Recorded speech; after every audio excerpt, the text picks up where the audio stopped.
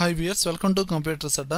ఈ వీడియోలో ఎక్సెల్లో మనం లేటెస్ట్గా వచ్చిన ఫీచర్స్ ఏంటి, అవి ఏ విధంగా యూజ్ అవుతాయో స్టెప్ బై స్టెప్ నేర్చుకుందామండి.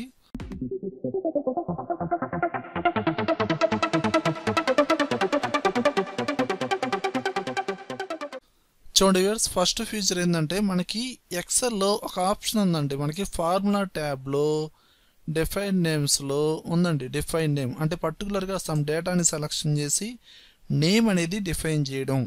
ఇలా మనం ఏంటంటే ఇక్కడ రమేష్ అనే వ్యక్తికి కొన్ని మార్క్స్ ఇచ్చాను, రాజేష్ అనే వ్యక్తికి కొన్ని మార్క్స్ ఇచ్చాను. ఓకే, ఇప్పుడు ఈ మార్క్స్ సెలెక్షన్ చేసి ఈ డేటా అనేది రమేష్ అనే నేమ్తో డిఫైన్ చేద్దాం అనుకుంటున్నాను. అలానే ఈ మార్క్స్ రాజేష్ అనే నేమ్తో డిఫైన్ చేద్దాం అనుకుంటున్నాను. ఇలా ప్రతి స్టూడెంట్ది డిఫైన్ చేయాలంటే టైం ఎక్కువ తీసుకుంటుందండి.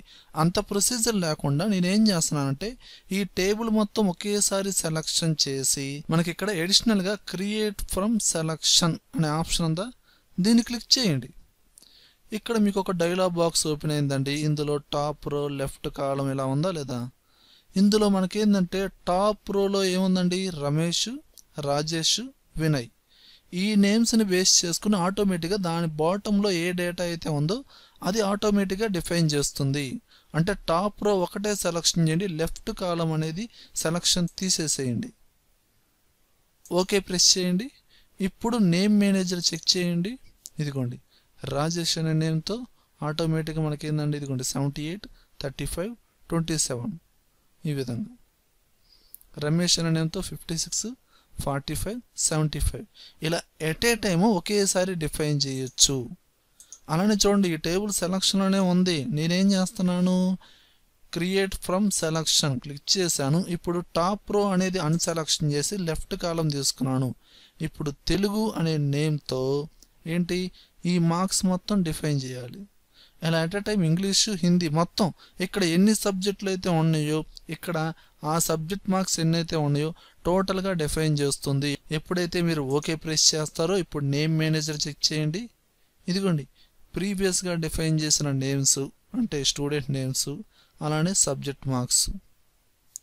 చూడండి ఇప్పుడు నేను ఈ మొత్తాన్ని సెలెక్షన్ చేసి డిలీట్ చేశానండి.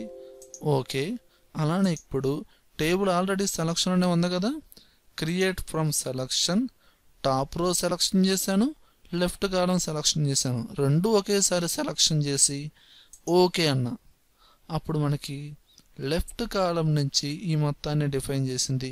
టాప్ రో బేస్ చేసుకుని ఈ డేటా మొత్తం డైరెక్ట్గా డిఫైన్ చేస్తుంది. ఒకసారి నేమ్ మేనేజర్ చెక్ చేయండి. ఇదిగోండి, కానీ ఇండివిజువల్గా చేయాలంటే చాలా టైం పట్టింది కదా. అంత ప్రొసీజర్ లేకుండా at a time top రోని base చేసుకుని లెఫ్ట్ కాలంని బేస్ చేసుకుని ఒకేసారి డిఫైన్ చేయొచ్చు. అండ్ నెక్స్ట్ వన్ వచ్చి ఇక్కడ మనకి గ్రిడ్ లైన్స్ అనేది జనరల్గా చూసుకుంటే మనకి ఎలా ఉంటాయి, ఇలా గ్రే కలర్లో ఉంటాయండి. కొన్ని సిస్టమ్స్లో బ్రైట్నెస్ ఎక్కువగా ఉండడం ద్వారా మనకేంటి ఆ గ్రిడ్ లైన్స్ అనేది గ్రే కలర్లో ఉన్న డిస్ప్లే అవ్వండి. కానీ ఇక్కడ చూస్తే ఈ షీట్లో కలర్ అనేది చేంజ్ చేశాను. అంటే గ్రిడ్ లైన్స్ కలర్ కూడా చేంజ్ చేసుకోవచ్చు. అలా చేంజ్ చేయాలంటే ఫైల్ ట్యాబ్లోకి వెళ్ళండి, ఆప్షన్స్లోకి వెళ్ళండి, ఇక్కడ అడ్వాన్స్డ్ ఇందులోకి వెళ్ళండి.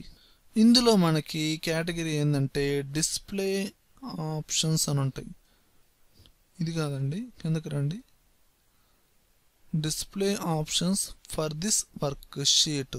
ఇందులో ఇదిగోండి grid line colour. Grid line colour అనేది రెడ్ కలర్లో ఉంది, నేను బ్లూ కలర్లో ఇచ్చి ఓకే అన్న. అదిగో చేంజ్ అయిందా లేదా. చూడండి పర్టికులర్గా ఈ షీట్లోనే గ్రిడ్ లైన్ కలర్ అనేది చేంజ్ అయ్యిద్ది. నేను వేరొక షీట్ తీసుకున్నానండి. ఇదిగోండి గ్రే కలర్లోనే ఉంది, కానీ షీట్ 1 బ్లూ కలర్లో ఉంది. ఓకేనా. అండ్ నెక్స్ట్ వన్ ఏంటంటే మనం జనరల్గా పర్టికులర్ డేటాలో ఏదైనా డూప్లికేట్ వాల్యూస్ ఉన్నాయనుకోండి రిమూవ్ చేసుకోవచ్చు. కాలం వైజ్గా అంటే ఇండివిజువల్ కాలం వైజ్గా కూడా డిలీట్ చేసుకోవచ్చు, ఎట్ ఏ టైం కూడా డిలీట్ చేసుకోవచ్చు. మనకి రిమూవ్ డూప్లికేట్స్ అనే ఆప్షన్ ఎక్కడ ఉంది, డేటా ట్యాబ్లో ఉంది.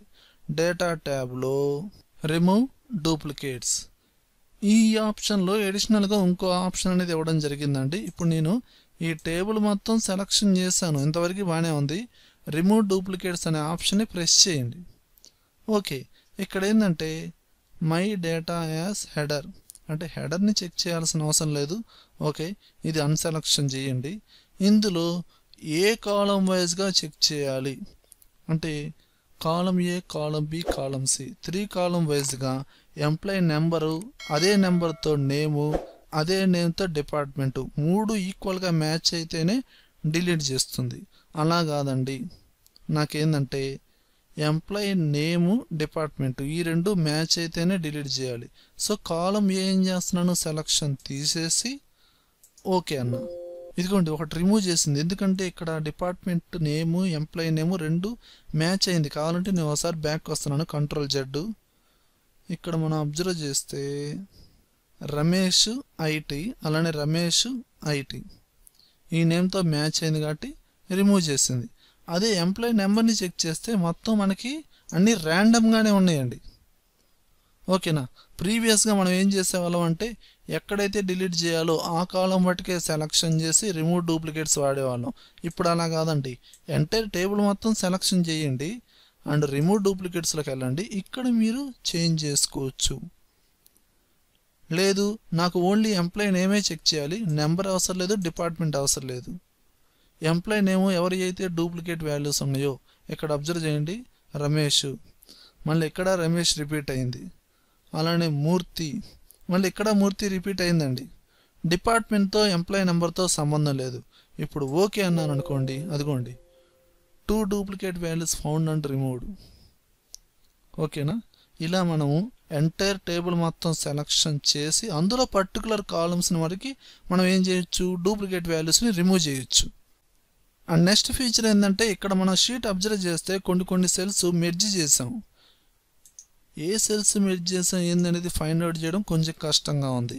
అలా కాకుండా మీరు సెలెక్ట్ చేసిన షీట్లో పర్టికులర్ మెర్జ్ అయిన సెల్స్ని మీరు ఫైండ్ అవుట్ చేయొచ్చు స్టెప్ బై స్టెప్. అలా ఫైండ్ అవుట్ చేయాలంటే ఇప్పుడు మీరు కీబోర్డ్లో కంట్రోల్ F ప్రెస్ చేయండి, ఫైండ్. ఇక్కడ ఆప్షన్స్ అని ఉందా, క్లిక్ చేయండి. ఓకే. దీని తర్వాత మనకి ఇక్కడ ఫార్మేట్ అనే ఆప్షన్ ఉందా లేదా, దీన్ని ప్రెస్ చేయండి. ఓకే. ఇక్కడ మనకి అలైన్మెంట్ ట్యాబ్ ఉంది కదండి, దీన్ని క్లిక్ చేయండి. ఇందులో మనకి ఇక్కడ test control wrap test apply చేయలేదు, సెలక్షన్లో ఉంది, తీసేసేయండి. ష్రింక్ టు ఫిట్ ఇది సెలక్షన్ తీసేసేయండి. మెర్జ్ సెల్స్ ఒకటే ఇలా సెలక్షన్ చేయండి. ఓకే ప్రెస్ చేయండి. అండ్ నెక్స్ట్ ఇక్కడ ఫైండ్ ఆల్ అంటే ఏమైతే మెర్జ్ అయ్యి ఉన్నాయో అవి మొత్తం ఫైండ్ అవుట్ చేస్తుంది. ఫైండ్ ఆల్ ఇదిగోండి ఇక్కడ డిస్ప్లే అవుతున్నాయా లేదా, ఇదిగోండి ఇక్కడ క్లిక్ చేయండి, అదిగోండి మళ్ళీ దీని మీద క్లిక్ చేయండి. ఎక్కడెక్కడైతే మెర్జ్ అయి ఉన్నాయో ఆ సెల్ కోడ్తో సహా ఇక్కడ డిస్ప్లే చేస్తుందండి. మీకు కావాల్సిన దాని మీద క్లిక్ చేయండి, డైరెక్ట్గా ఇలా ఫైండ్ అవుట్ చేస్తుంది. ఆటోమేటిక్గా ఈ డైలాగ్ బాక్స్ కూడా మూవ్ అవుతూ ఉండిద్దండి. చూడండి అదిగోండి ఇక్కడ మెర్జ్ అయి ఉంది, ఆటోమేటిక్గా డైలాగ్ బాక్స్ కూడా మూవ్ అవుతూ ఉండిద్ది. ఎక్కడెక్కడైతే సెల్స్ అనేది మెర్జ్ అయి ఉన్నాయో ప్రతిదీ మీరు క్లిక్ చేసి find out చేసుకోవడమేనండి. And next trick ఏంటంటే ఇప్పుడు జనరల్గా మనం ఒక న్యూ ఎక్సెల్ ఫైల్ ఓపెన్ చేస్తున్నామండి. రన్ కమాండ్లోకి వెళ్ళాను, విండోస్ బటన్ 6, డైరెక్ట్గా ఎక్సెల్ అని టైప్ చేసి ఓకే అన్నాను. నాకు డైరెక్ట్గా ఎలా ఓపెన్ అవుతుంది, షీట్ ఏమైనా ఓపెన్ అవుతుందా, లేదు. Different templates, blank work book open చేసుకోండి, లేదా రీసెంట్గా ఏ ఫైల్స్ ఉన్నాయి, ఇలా మనకి ఒక వెల్కమ్ బాక్స్ అనేది ఓపెన్ అవుతుంది.